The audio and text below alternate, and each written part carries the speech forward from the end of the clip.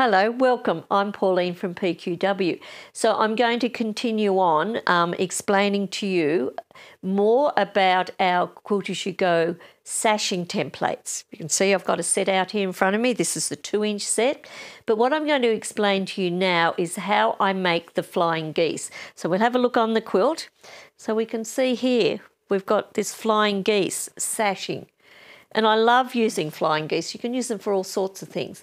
But when we start to construct flying geese like this, it's made totally different to what we would normally make flying geese on a regular quilt.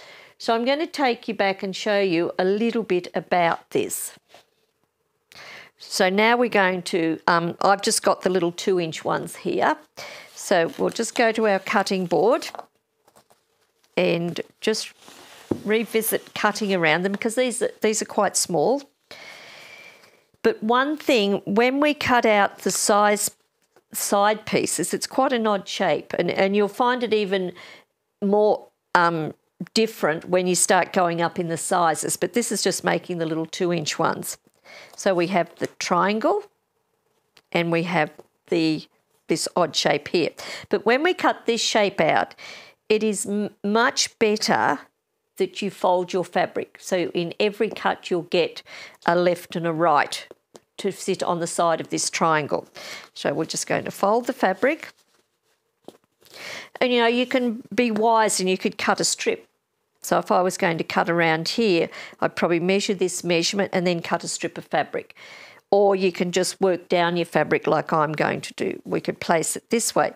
But we have the grain lines on each of the templates.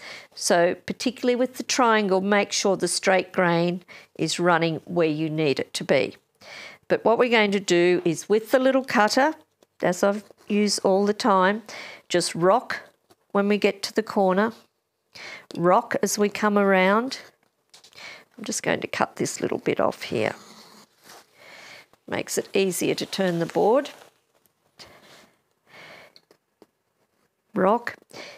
Now, because we've cut the ends off here, we've straightened these off so you don't have to worry about that nasty overhang of your 1/4-inch point there.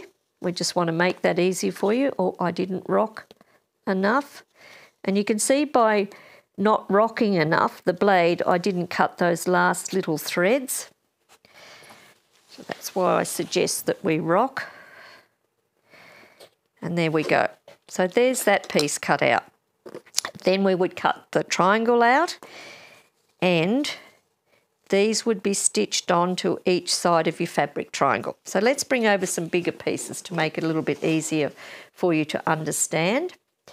So we have our triangle cut out and notice that we've nipped the ends off here.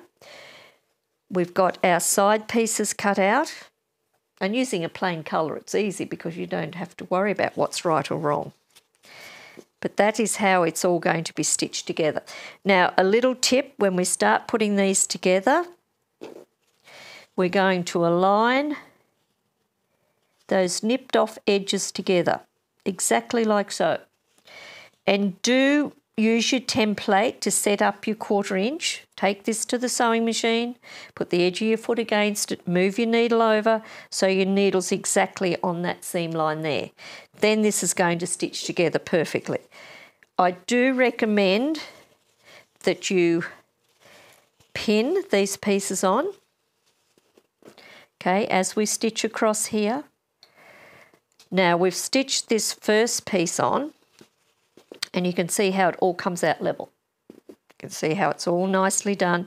Stitch this, press that seam, fold it out, lay this one on top. Use your double fork pin. Whoops, can't get hold of it. Pin this. And then we'll stitch down till we get to our 1/4-inch seam there. And then you magically have your flying geese made. So we end up with the 1/4-inch here, and if we put this little template back on, it's exactly that same 1/4-inch. So now we're going to build these all together. You're going to put them face to face, sew across, and when we sew across, make sure you sew right on that X mark. That's your exact 1/4-inch. And you'll just keep sewing these down and building them up till you get your strip as long as you need it. You can see we match the points here. You can see how they're all matching up, the sides end up level. So now this odd shape, this is why we designed the templates, because what we're going to do now is put this back through the appropriate size sasher tool, press it with the hot iron, and then you have your flying geese made. So here's the little ones made up. Aren't they gorgeous? So that was using the little template and the little side template to create that. So this part from here back is the part that folds back in underneath. Then we fill that up with our wadding. Here's the larger one made. Lay your wadding inside, then refer back to my YouTube video on how to join your quilts together, Quilt As You Go. Stitch this on, then you have your beautiful, beautiful flying geese. And it really adds to your quilt. So that's a little bit about how we make our flying geese using our new range of Quilt As You Go sashing templates. So thank you for joining. Don't forget to look at our website, pqw.com.au, and subscribe to our YouTube channel because I've got lots more to show you. So bye for now.